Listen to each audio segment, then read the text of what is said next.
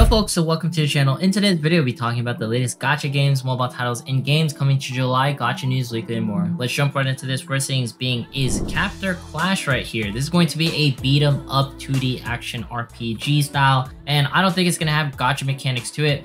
Overall, it looks like to be a pretty cool title with its own style of graphics, and hopefully it doesn't have gacha stuff because usually it's hard to translate gacha games in these more 2D action RPG stylistic games because they're so specific, and it's hard to just create gacha characters or heroes right off the bat when it comes to these more detail-oriented games. Then we also have Quantum Maki that's going to be out in closed betas, and its pre-registrations is now up. This is inspiration from Nier Automata, bullet hells of all sorts. I just want to put it on your radar. It's only going to be out in JP, but hey, if you can get into CBTs, that's really cool. Then we also have Star Wars Hunters getting its delays to 2023 for Switch, iOS, and Android devices. If you've never heard of this game, this is going to be on the Star Wars series, and what's really cool about this is it's probably going to have like Disney's Mirrorverse, so if you like that sort of content, maybe it's like that, or it's going to be more of your typical RPG. Maybe like those Disney games that are more idol oriented. I could sort of see it going down that path. Overall, it just seems to be a high quality Star Wars game that people might want to see because a lot of the ones might not be as polished. So if you're a Star Wars fan, pretty cool. Then we have the Eroica. This is going to be some cutscenes into it. I think this is going to be a phenomenal RPG. If you're wondering how does the gameplay flow with this one, outside of, you know, the dragons and whatnot that's going to be in this game, it's out in Southeast Asia, but just know it is going to be pre-registered for global. And the Southeast Asia version is going to be all in English. It's going to be a turn-based RPG. So if you want something that you're more notably familiar with, I'm going to be recommending this game to try out. I don't think it's going to be something that you play long term. Something to hold you over as we get bigger titles to release in the near future. Then we also have Danganronpa Ultimate Summer. Just note with this, it's going to be out on Steam, your PCs and mobile devices. There's going to be waifus and husbandos. All you need to know is that this game draws a lot of influence from Ace Attorney. There's going to be RPG mechanics to it, and this seems to be like a board game version of itself. So you're going to be having some interesting mechanics flowing and growing, but the most important thing is Danganronpa is a heavily story-driven game. So if you like stories, you want something a little bit different, you can try out this one, and it's going to be on sale. Then we also have Echo Calypse that's going to be out for pre-registration. If you did not see my reviews on this one, I think this is going to be a phenomenal waifu collector. It's probably going to hold us over until bigger releases as well. I don't think it's something that you're going to dig a lot of content out of because a lot of the gameplay was just auto and you had like artifacts that had certain skills. Why you play this is because the waifus look amazing and really vibe with that context. Outside of that, it seems to have like that Illusion Connect vibe where you don't know where it's going, and there's just a lot of mechanics that just seem like hobbled together. It's okay. That's all I want to say. I don't want to like poop on it too much. It's just okay, right? I'm just here for all the different things you can collect, such as the amazing waifus can be had in this game, as I want to preface. Then we also have Netflix Into the Breach that is now out globally, I believe, or at least in EN. If you wanted a non-gacha style tactical RPG, I recommend it. It's fast-paced, the combat is slick, and everything about it just screams quality as well. So if you wanted something that's different but still has like that big heady feel of getting crazy gameplay out of such a small form factor, I highly recommend Into the Breach. Then we also have Project Winter Mobile. Now with this one, it is reminiscent of something like Among Us. If you're wondering how is that the case, you're going to be voting on certain things, and there's also going to be people who can murder each other, and I guess there's going to be certain tasks that you can do. It's going to be available on mobile. The only thing I want to do a close-up on was look at this. They're being dragged along their bloody snow. Project Winter, not Project Snow. That's going to be out late August. Then we also have Grimlight news that's going to be releasing in 2 weeks or more, but it's going to be coming out. That's all you need to know. Lots of giveaways coming with this one. Grimlight finally seeing the light of day because of all the hectic stuff that previously involved into it. It's good stuff. Next up, we have Burst Witch that is now out on Steam. It's only $7. Now, what's the difference between the Steam version and the mobile version? Mobile version is free, but it also has gacha mechanics. Steam version is $7 to get all the waifus that you want. A built-in package where you don't have to worry about that stuff. So in case you wanted to play a bullet hell shmup game, it's gonna be the one for you for $7 as a cheaper alternative compared to the gacha, I would say. Then we also have the news with Tower of Fantasy. This is going to be out on Steam as well. I'm not sure if you saw it. It's going to be Q4 of 2022, and it is still going to be out Q3 2022. When is Q3? Q3 is right now. It could be a month from now. It could be 2 months from now. This game is going to be releasing relatively soon, so look out for it. It's probably going to be the biggest title of 2022. Genshin competitor and all. It doesn't really matter to me. I just want a good game at the end of the day when it comes to our mobile fronts and gacha games. We also have Alice Fiction, a date announced for this one. It's going to be July 27th. And this is going to be my hype game of next week outside of Octopath Traveler, which we'll talk about a little bit later. One reason why is because this is a match style reminiscent of something like Candy Crush or Puzzles and Dragons with more of a 2D format, so a single line. And the waifus, the art style looks really cool on this, and it's always nice to see something a little bit different because we get a lot of turn-based RPGs that just draw the same sort of energy.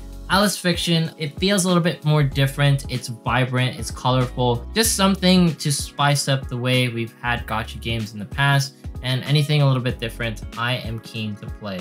Not to mention with Alice Fiction, there's going to be a collab or promotional content with Gargura and Takanashi Kiara. So if you wanted to see Hololive doing some promotional stuff with Alice Fiction, not to mention Citus 2, I believe a rhythm game is also going to be having collaboration. Alice Fiction just blowing out all the stops in order to make this one of the more successful launches of gacha games in 2022. Next up, we have ETE Chronicle entering closed beta on July 30th. Now, this has to be the game that I am most excited for, even though it's going to be only out, I believe, in JP. Look at the graphics and the art style for this. Reminds me something of Kantai Collection or the old school actual C-based games.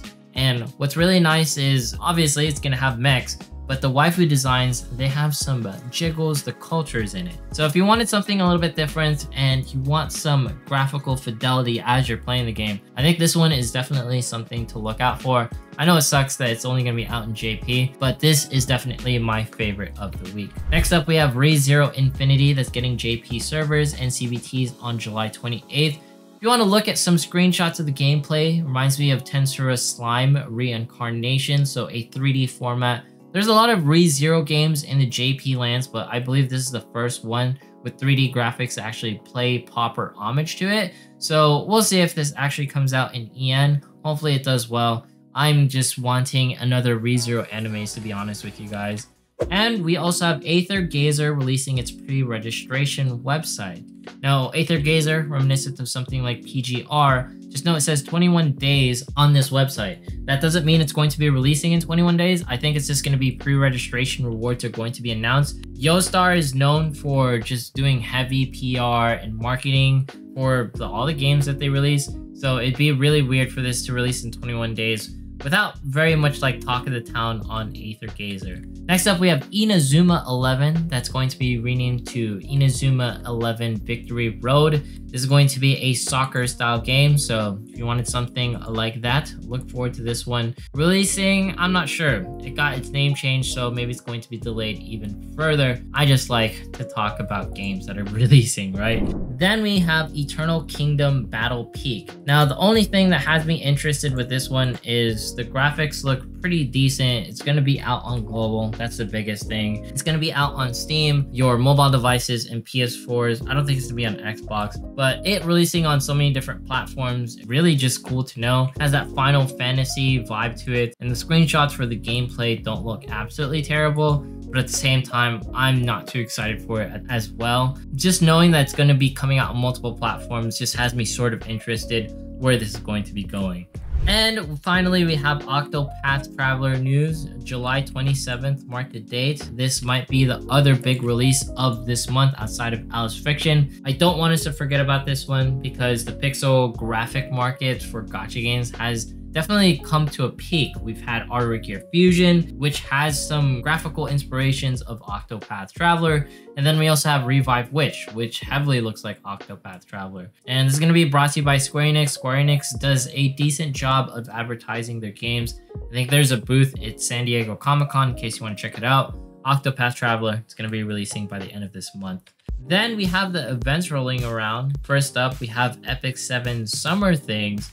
But in this data mine, while we're looking at some of the summer characters that's going to be appearing and skins, there's also voice packs for Edward, Elric, Roy, and Lisa from Full Metal Alchemist. I don't think this entails a Full Metal Alchemist collaboration with Epic 7, at least until I see art. But hey, it's interesting to see if this is going to be a thing with FMA and Epic 7, because we all know Epic 7 has some of the best 2D art in the gacha space. Then we have Full Metal Alchemist actually doing its pre-release live streams on July 29th. It's probably going to be announcing the dates for FMA Alchemist Mobile actually releasing, because this is going to be one of the better quality games of 2022, at least in JP. The graphics, the tactical RPG, everything about this game screams quality, and I'm just looking forward to Full Metal Alchemist celebrating its 10th anniversary appropriately with some high fidelity stuff rolling around. And we have Dragalia Lost doing its finish out campaign. It's going to be giving some end game stuff in case you're a Dragalia Lost player or you're just curious what's happening in Dragalia Lost. They're just going out hard before they burn out for end of service. Then we have Toho Danmaku Kagura shutting down October 28th. Just note, this is going to be the rhythm-based version. It's not going to be the turn-based RPG that some folks are familiar with. And there's some interesting news that's rolling around with all these shutdowns. So apparently there is a big shutdown due to the Unity engine or game engines being updated on the mobile fronts. This leads to a lot of games requiring development costs in order to upgrade them to the newest features, in order for the game to be continued to be playable on the Google Plays or iOS devices. It's not worth it to the cost, so publishers are just like, no, we're axing them.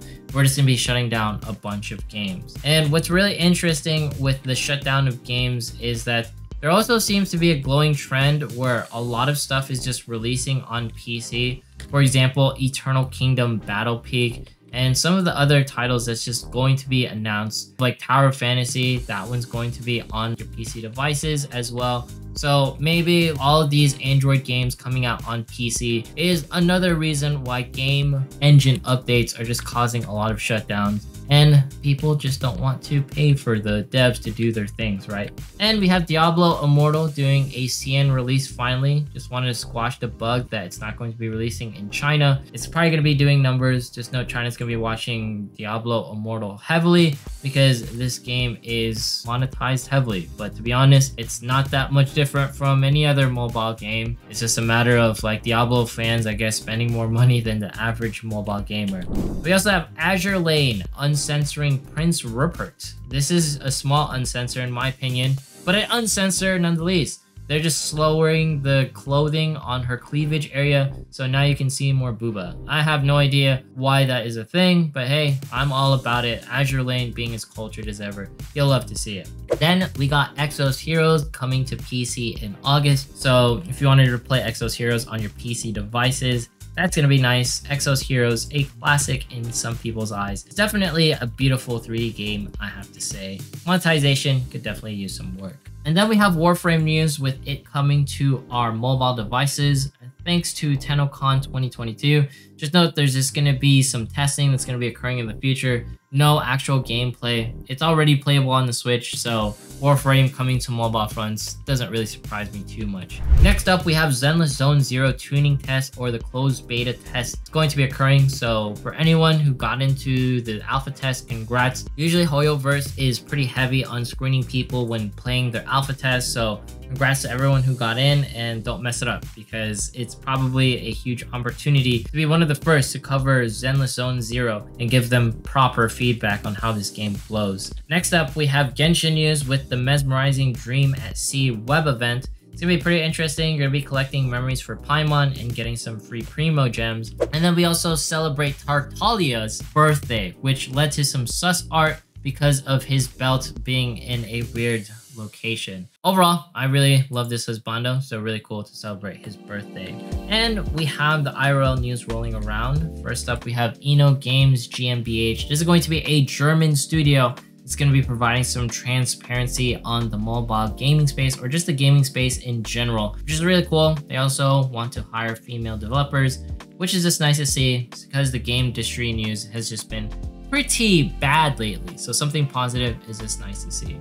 We also have Princess Connect celebrating its 1.5 year anniversary. There's free 10 draws currently rolling around. So if you log in, get some free stuff in case you want to do so. Now is probably the best time to play Princess Connect, and I'm still playing Princess Connect. It's the game I play the most on my mobile device outside of Ardua Gear Fusion, which I am lagging behind, and I pretty much dropped Counterside just because I've been a little bit busy. And with the Nikke news, they're out in San Diego Comic-Con. I'm going to be attending Saturday. By the time this video releases, it's probably past Saturday. All that you need to know, Nikke is out there. Pre-registrations are now live. The game that I'm still hoping to blow me out of the water in 2022.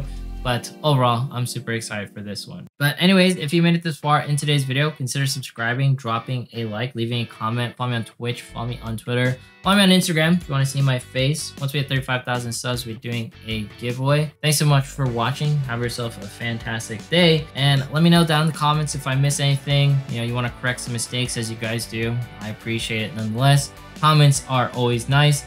And see you in the next one. Take care.